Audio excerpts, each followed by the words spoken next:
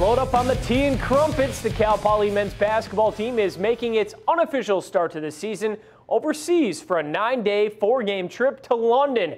The Mustangs, under first-year head coach John Smith, finished up their 10th and final practice this weekend before lifting off for London on Sunday night. This is a special trip for the Mustangs, as NCAA programs are only allowed one foreign tour every 4 years, the last coming in 2015 for the Mustangs, and that was to France.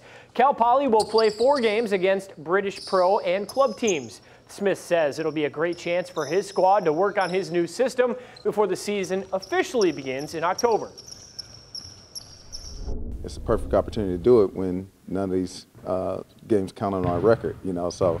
And then to enjoy different parts of the country where most of us have never been. I don't think anybody has been to London on this team before, so it'll be fun.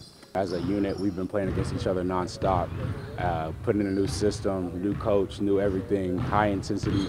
And so getting to go play against different people in a different country is a blessing. It's going to accelerate our growth as a team. The Mustangs' first test comes Tuesday night when they take on the Surrey Scorchers of the British Basketball League.